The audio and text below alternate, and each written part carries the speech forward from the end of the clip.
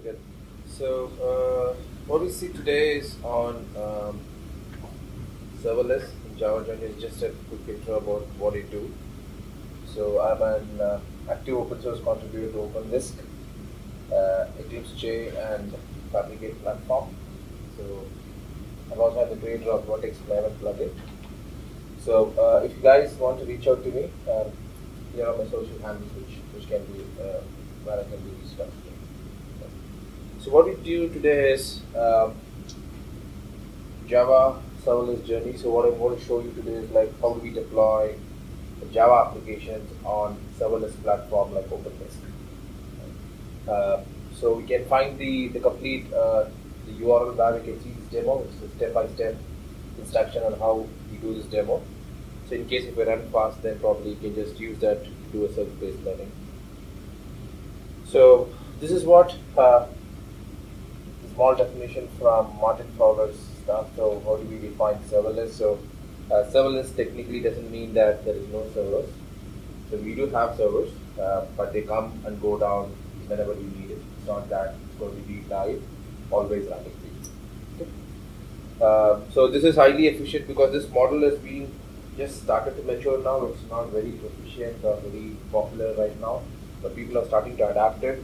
And they found it really efficient when you have your applications running in cloud, because that's where you start to see your cost saving and other stuff which comes in the future. Right. So what is Apache OpenDisk? I think probably if people have known about IBM functions, then Apache OpenDisk is the open source variant of IBM functions. So they technically IBM open sourced this to Apache, and it's right now in Apache Incubator. And you can have functions written in JavaScript, Swift, Java, Python, PHP, Docker, Go for now. So it will be, and then can be deployable on any cloud platform. So you can deploy it on AWS, or you can deploy it on your own cloud platform. You'll see how we do that in OpenShift today, in Kubernetes platform. Okay. So these are some theory about few terms which you keep listening across when you start to listen about serverless, right? It's irrespective of whether it's Java or JavaScript or Node or Python, it doesn't matter. So actions, these are the core thing which runs on a function. Basically, action are kind of a heart of any serverless platform. So whenever you do something, the action is getting invoked, and it's called a status. But there is no state to it action. And then package, again, it's a logical bundling of your application. And then we can have a bunch of functions together into group, and then we can have visibility of the packages as well. Feeds, this is another critical thing in any serverless world, because serverless functions, since we told that it's going to be come up and go down, so there should be something which should feed an action to the function. We need to say like, I feed something inside and the function gets invoked. For example, let's say we use Slack or any kind of an IM, IRC. Then somebody types something on IRC, and then that I read that word, and then that serves as an event source to my function, and my function gets invoked, and then it does some processing of your data as well. Right? And triggers are nothing but, again, feed works closely with feeds. It says like, so I tie kind of an tying twine between your action and your feeds. Let's say for this feed, this trigger will be triggered, which will trigger this particular action, right? So at times, like these three terms are pretty bit confusing, but you have to read multiple times to get understood. About rules, rules are nothing but like it's again how do I tie my trigger to an action, right? So I get trigger, I have feeds. So how do I tie my trigger to an action? You need to say that when I trigger something, some action has to be invoked, right? So that's where we define rule. Rules could be enabled and disabled. Sometimes if we want to disable some rule, I can go and disable the rule, re-enable it. Activation is nothing but your logs of how the function was invoked, what's the output of the function, any errors there. So all these things gets come from your activation of the functions. Okay. All right. So what are the invocation patterns we have right now? So we have three main invocation patterns. One is asynchronous. Technically, all functions tend to be asynchronous, means they are fire and forget. I don't know what happened. I have to go back and visit my activation log to see what exactly happens. And synchronous means I wait for that. So the response to a typical web kind of interface where I wait for the response to come after you invoke a function. Schedule is something like your cron jobs, which gets executed in a specified interval of time. So these are the right now. These are three main invocation pattern around functions. So how does OpenWhisk work? Right? So OpenWhisk has these many components. For example, an Nginx frontend, so which serves as a REST interface, and then we have a controller. It's a technically which controls everything inside your application. So and then we have a Kafka engine running, so which schedules the messages to get the action gets invoked. And we have the CouchDB, which serves as a place where it controls your authentication information, action information. All these things are stored inside the CouchDB. Technically, you can imagine like it's the database repository for your OpenWhisk thing. And then invokers. Invokers are nothing but a Docker engine. So each node will have one invoker. Each invoker is a Docker container. So for example, for each type of functions we saw, like for Java, JavaScript, Node.js, Python, Go. So we have one invoker for each type of functions, and then this invoker takes care of triggering or starting a new container, Docker container, which runs your code and then comes out. So each node will have one invoker. So this is the very high level view of how OpenWhisk works. Okay, let's quickly see, write some quick functions just to get a feel of it. So as I told you, like you can go to this place. So I have a complete tutorial done, though it says as Java fast tutorial, but I have basic examples of things how running. So I'm a Java guy, so kind of wrote Java functions. So you can write in any language you wish. So so what I'm going to do quickly is, so just going to do this function. So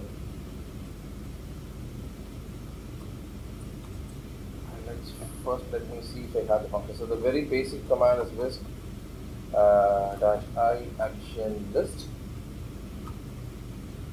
So this gives you the list of actions that is already there.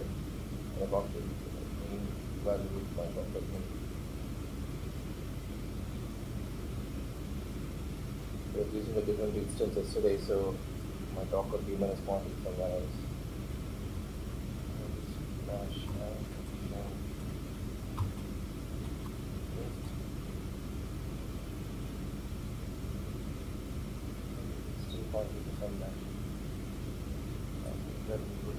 So I'll go here, run this again.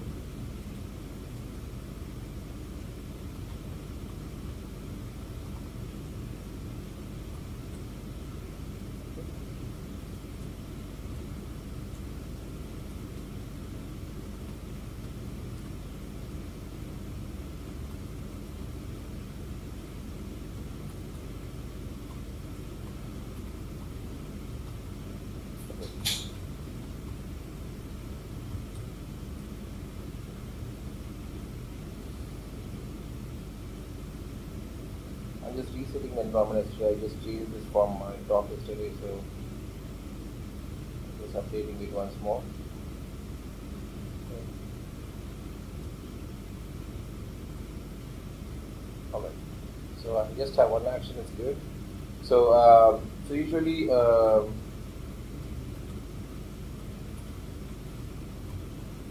what I've done is like you see, so this is an HTTPS URL. So technically, when you run Whisk for the first time, so what happens is that you'll get an unauthenticated certificate errors.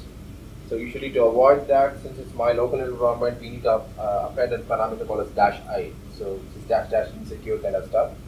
So what I did is like I just made an alias for Whisk by always equal to -i. So I don't need to type it every time. Okay. So let's quickly go and then write our first function. I'll just make this, I'm just following this so that like, just make sure, and just going to write a very simple function.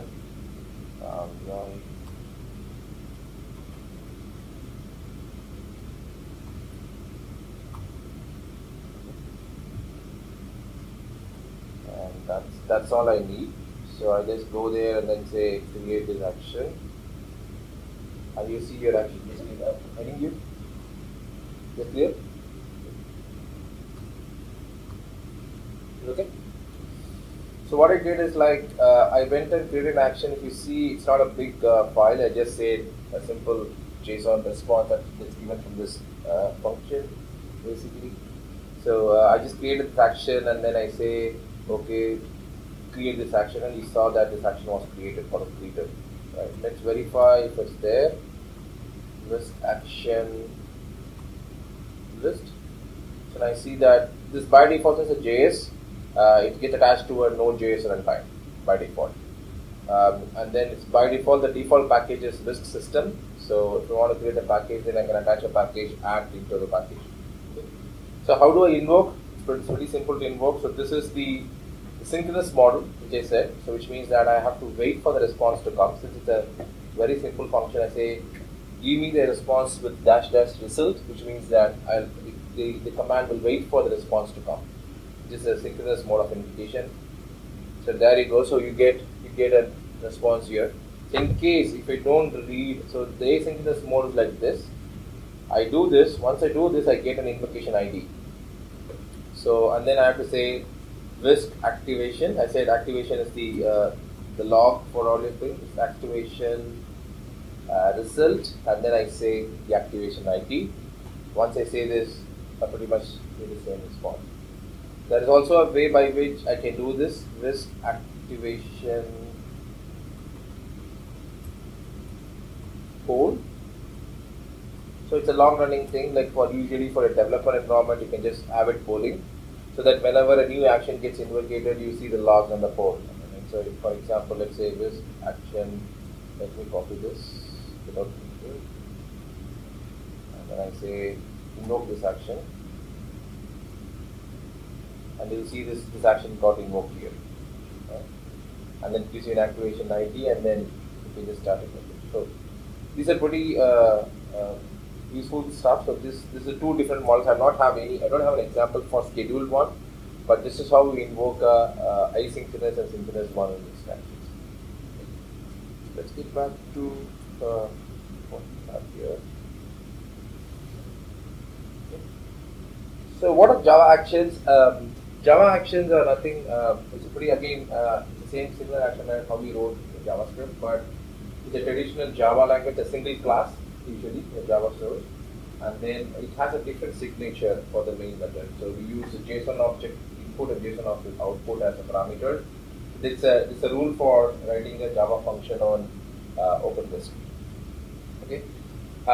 So I did a bit of search around two main components. Like we have something called Spring Cloud functions, which does the same work, and then the plain old functions, right? The simple Java function, right? So the advantages of what I found was like the plain old Java functions were simple Java Dojo, simple class, and then I have a bunch of methods which I write, and it's very simple and straightforward to understand.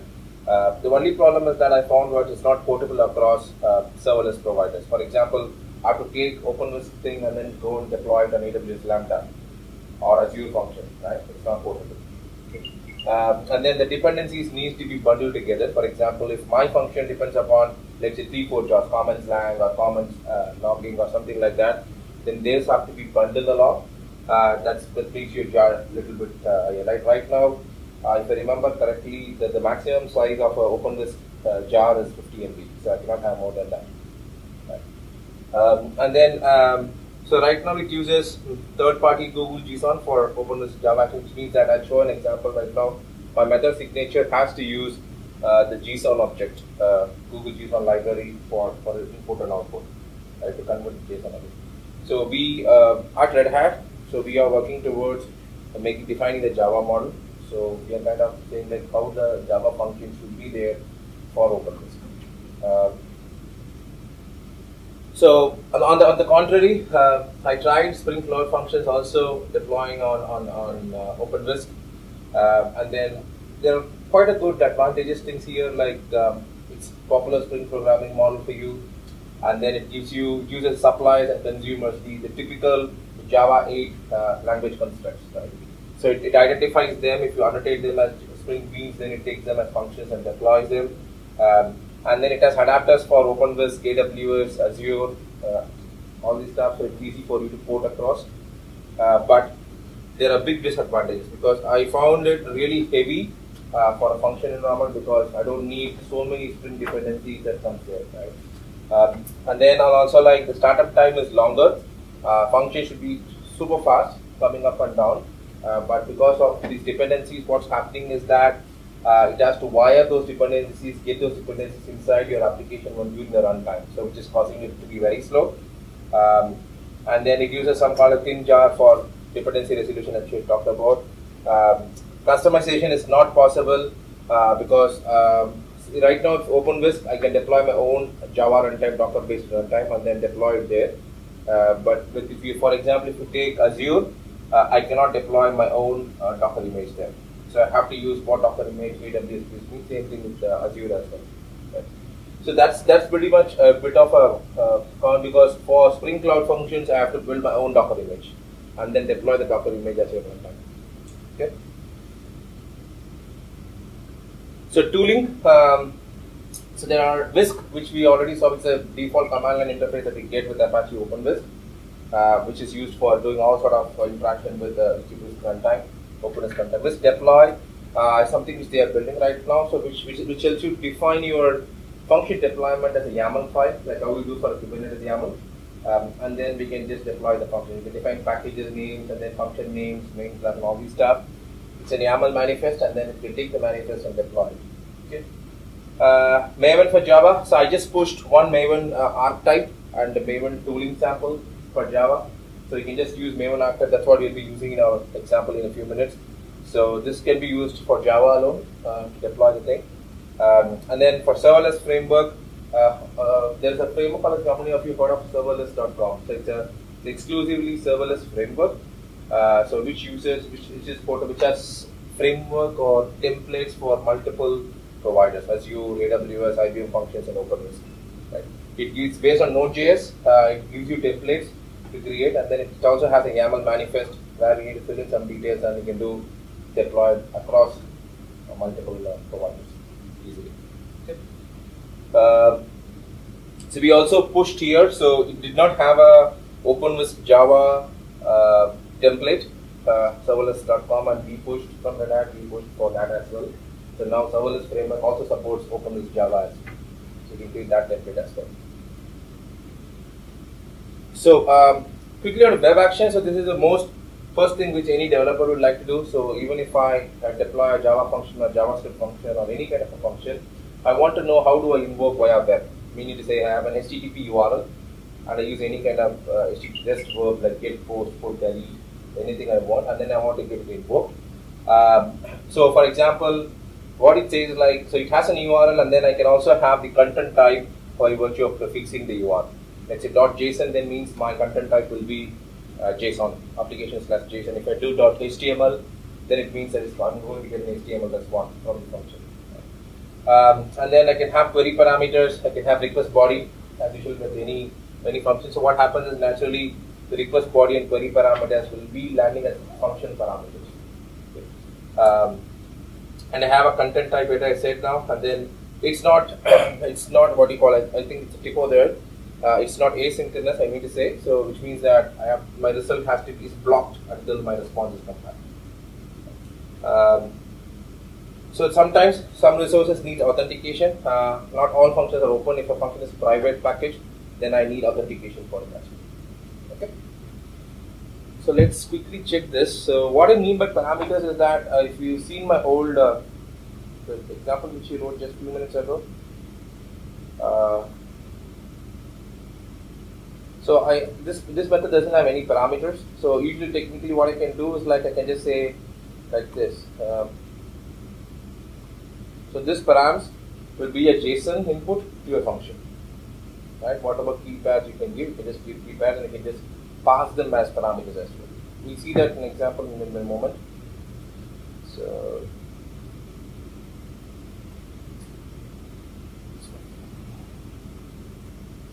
I'm shifting back to my notes, the tutorial which I wrote. So what I'm going to do is, like I said, we need this. So right now this this Java action archetype, which is a Maven archetype, which is not there in Maven Central. So, is it clear? No? So what I have to do is like I have to install it locally. I already have it locally, so I'm not going to do that step. So what I'm going to do is like I'm going to create a Java project now. So I just say this, just copy and paste this. So I say Maven archetype generate this particular artifact, and then example I'll show you. Open up the sources in a few seconds. So I just go to create an artifact called as OpenWist. Okay.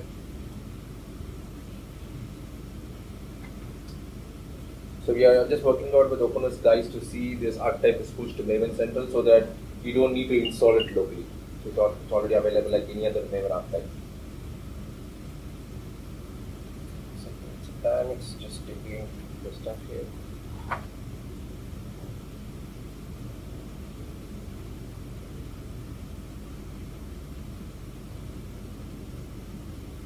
You just go ahead and give the defaults and ask for something, so there's no need to update that.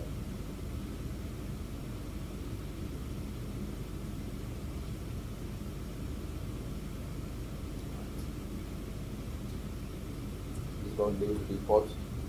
Okay.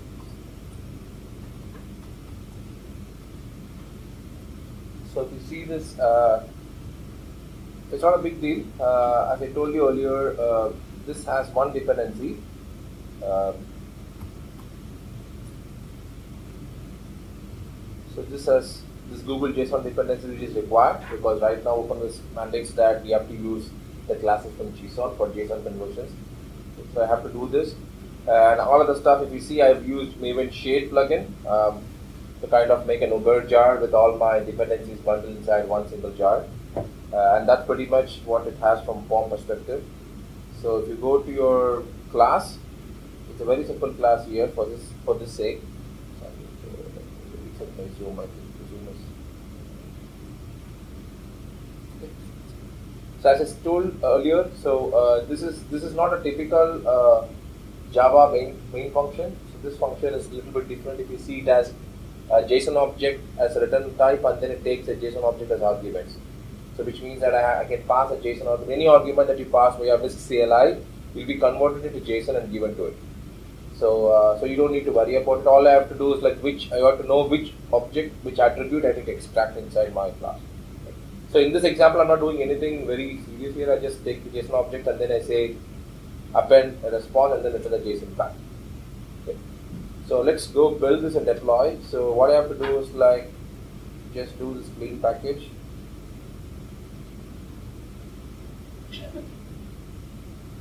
So you're good.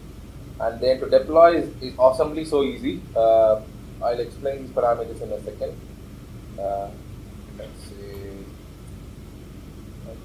So I say that create a new action called as allow OpenWist, which will take the jar as an input, and then the main class. I have to tell you which main class I have to go and call for this function invocation. Right? I can have multiple classes inside my jar.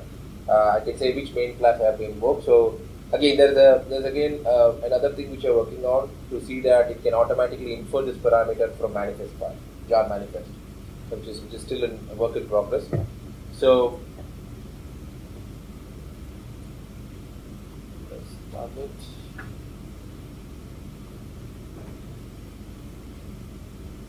Okay, I have to just change this one.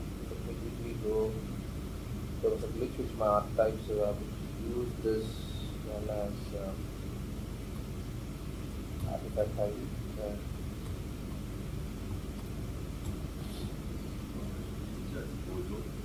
It's just a Dojo, that's it.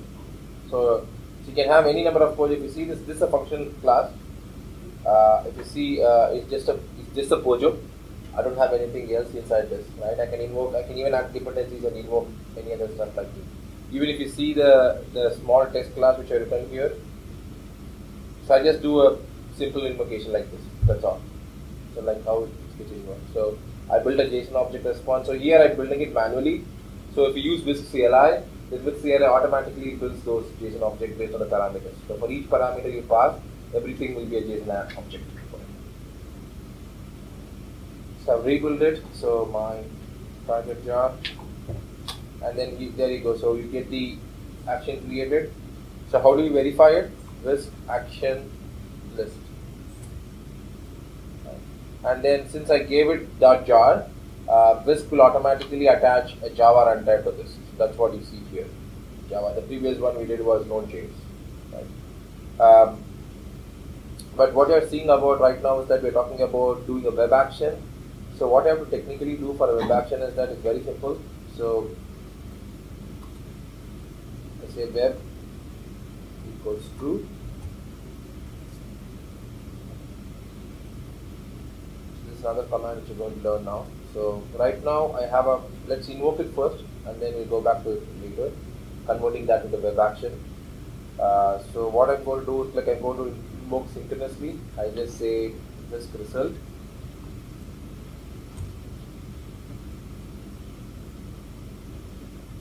And you get a response from your how do I convert? So there's a Whisk, as I told this create, there is also something called a Whisk update. What I mean by this is that, let's say I want to update a function. Let's say I already deployed it, I want to use the same name but a different artifact has to go, different main function has to go. I just say update. So once I do this function now, I have attached an attribute called as web equal to true, which means that this is now converted into a web function. Right? So what I can do right now is like Whisk action get the action name, and then if I say dash URL, I'll get a HTTP URL here to this function, right? So how do I can also do this as well? Summary, right? It gives a summary of my function as well. So these are I have used multiple commands here. First one is that the update command, which means that I'm going and updating back the function. Let's say I changed my logic of the function. I already have created the function the same way, just want to go and update it, right? In this case, what I try to do is like I'm annotating that with an extra parameter called as web equal to true, which means that my action has now become a web action, which means that I get an HTTP URL to invoke. I can use it's irrespective of, it can use any method. There is no method attachment here, which means that it's just an URL. I can use get, post, delete, any kind of method. It's not just you can use only get, I cannot use only post. But there are ways by which I can restrict it, but here in this case it's not restricted. This action get summary, which gives you a summary of your functions. Let's say if I have defined multiple parameters, then my parameters would be like this.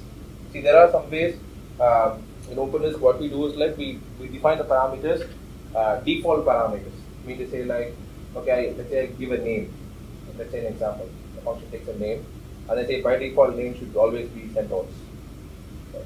So I can just define that if even if the user doesn't pass it, the CentOS is the parameter that will be taken inside. Right? So how do I invoke this? Is the invocation is how? Yeah. Yes, sir.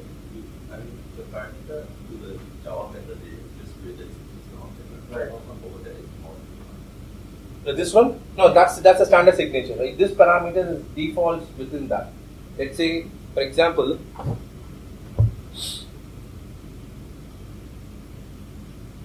I can also have this like a string object. Okay? But it won't show it. It won't show. This what's shown here is a default parameter. What if I don't pass this args, what will be by default?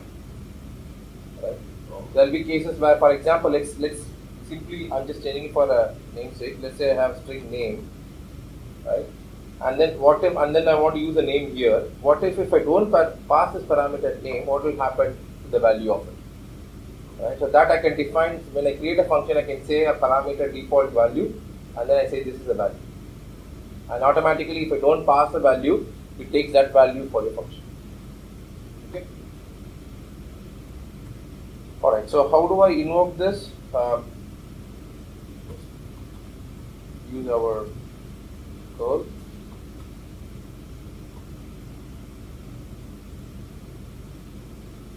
I don't get, I cannot see the response right here. I have to go and invoke it from, I have to say what content time I'm expecting it.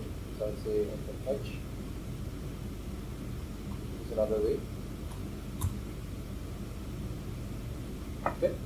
So if you don't specify a content, see the last time I invoked, I did not specify a content type, so which means that my response doesn't know how to return a response to me. So the next time I say that I need JSON content type. When I prefix.json.xml or whatever you want to do, when you do that, it returns automatic response in JSON form. So which is obviously my function is a JSON function, so it's JSON payload back. So that's the reason why I prefix this. So in other ways, like you can also pass as a header, you request header saying that the content type is application/JSON, then automatically you get a JSON response back. Okay. So another super critical stuff which you do always is when I say this action I introduce this here. So this is highly useful when you debug it. Let me take an invoke.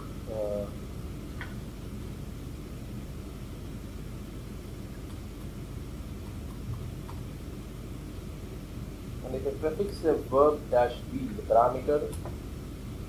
So what you see here is that you will see the complete request that happens, right? This is highly useful in many times because you will be lost seeing like why my action is not returning something, or why this is not working.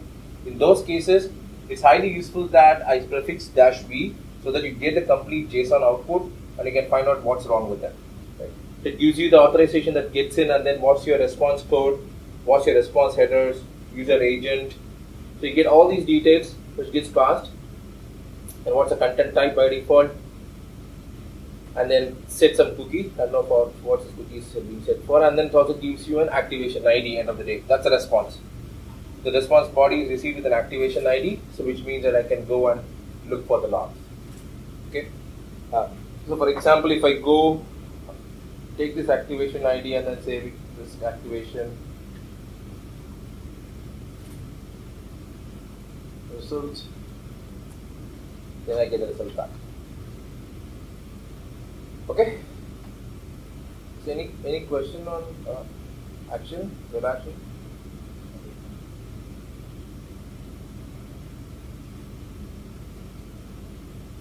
So let's get back to what we were talking earlier. So we can also chain actions, which means that I can have a series of actions to be called in a sequence. I can say, okay, call action A, action B, action C, and action D. So I can also have these actions to be chained. There's also a way by which there's also a runtime. So sequence is nothing like I have to define it when I define the action, which means that it is static. So I cannot say I have to say action 1, action 2, and action 3. It's static. Whereas in conductors, it's a different type of sequence where your runtime decides which sequence I need to follow. Right? So this is more dynamic in nature. So there is no input with the sequence, only the first action takes input. For all other subsequent actions, the output of the first action serves as an input for the other. Okay? So just like your functions. So let's quickly see this also, training as well. So go back to my training example. This is web action. So what you're going to do is that we're going to create 3 packages. What I'll do for sake of time, I already have them with me.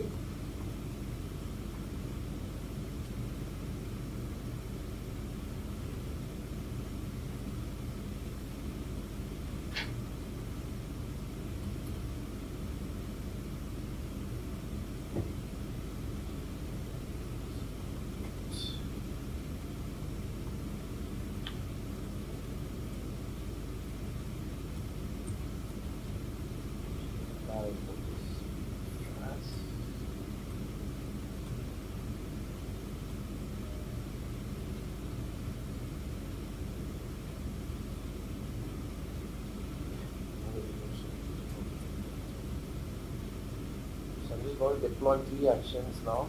So action 1 is it's for the sequence demo, so I'm going to go to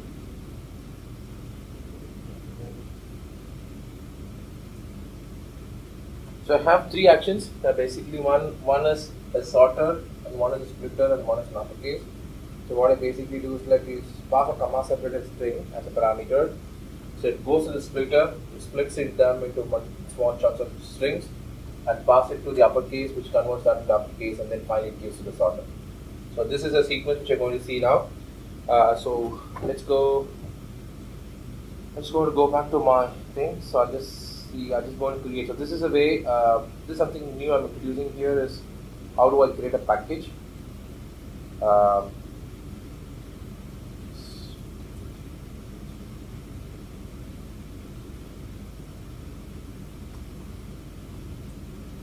So what I'm going to do now is just create a package. So package is nothing but logical grouping of your functions. Nothing, no big deal is done here. If you want to hide, encapsulate something, you don't want that to be visible temporarily. So if you do, then if I do whisk, same thing, FNI, package list, you'll see the package here. So right now it's private by default. So I can also change it to public as well, right, so that everybody knows it. So now I'm going to do is, like, I already have this splitter function written, so I'm not going to recreate it again. I'm just going to go build it and deploy it. So I'm just going to go to my splitter function, and then I just hit the test for time's sake. So my function is ready. Just I'm going to go deploy here. Right, my function is updated, then I do the same thing for uppercase.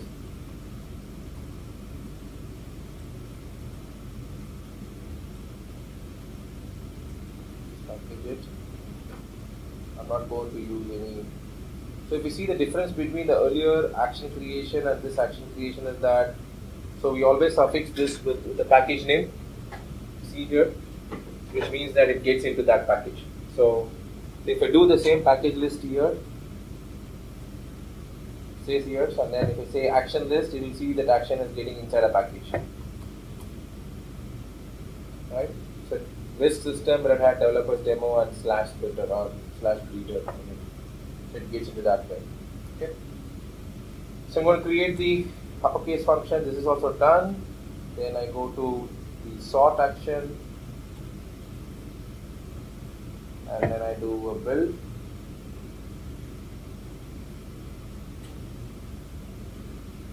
And I just create the sort action as well.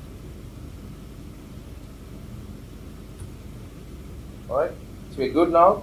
So to create a sequence, what I basically do is, like, I create a sequence action. It's again a simple action thing. I just want this be here. I say I create action update with split upper sort. I just rename it like this. And if you see, I'm adding a sequence parameter to this. The sequence parameter, I say comma separate a list of functions that they need to be invoked, which typically follow the same order in which you give it. In this case, I'm going to go to splitter, and then after splitter it goes to uppercase. After uppercase, it's going to go to the sorter. Okay. So my action is created. So once my action is created, all you have to do is, like, let's invoke it. See what happens. So if you see here, I'm just passing a param text. That's what I use inside. So after param, the first parameter after param is the name of the parameter, which technically, if you see that gets as a JSON attribute. So when I'm getting it out, I have to use the name text to get the attribute value, and then I'm just passing a comma separator of string to be sorted, and then I'm going to expect the response now. So this means the first time usually takes a bit of time for the Java, the next time it gets sorted. Now if you see, I get a result which is sorted now. So which means here there's a 3 sequence of actions getting called. To know, let's do one thing. So let's quickly activation poll. So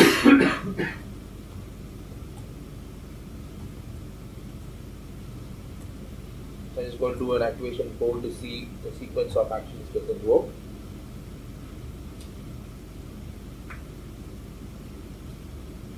Right, if you see the activation poll, I get to splitter first, and then your uppercase is called, and then your sorter is called. So it's the sequence which we defined that I have to go in this sequence. That's how it's being done here as well. And then I get for this, finally the split sorter action class, where it's kind of collating the response from these 3 things and giving to you. Okay? So that's about chaining.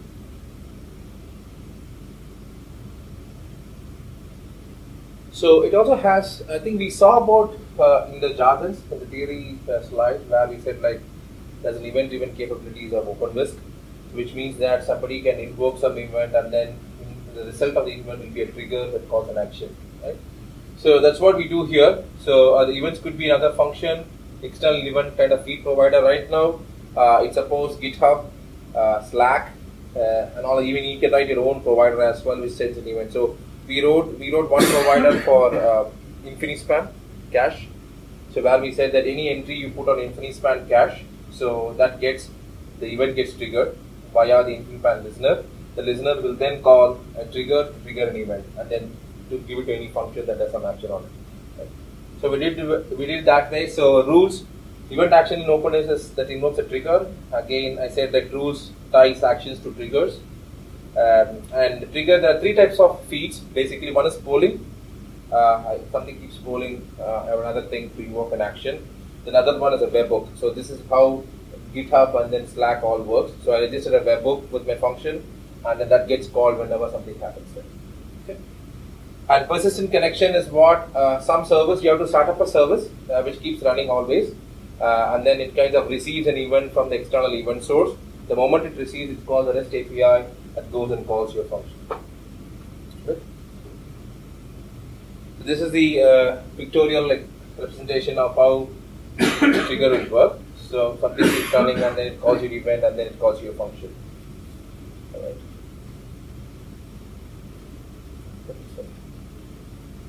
And that's all I have today. Okay, so you can just go here to the same demo, and then you can just run yourself the demo to see how it actually works.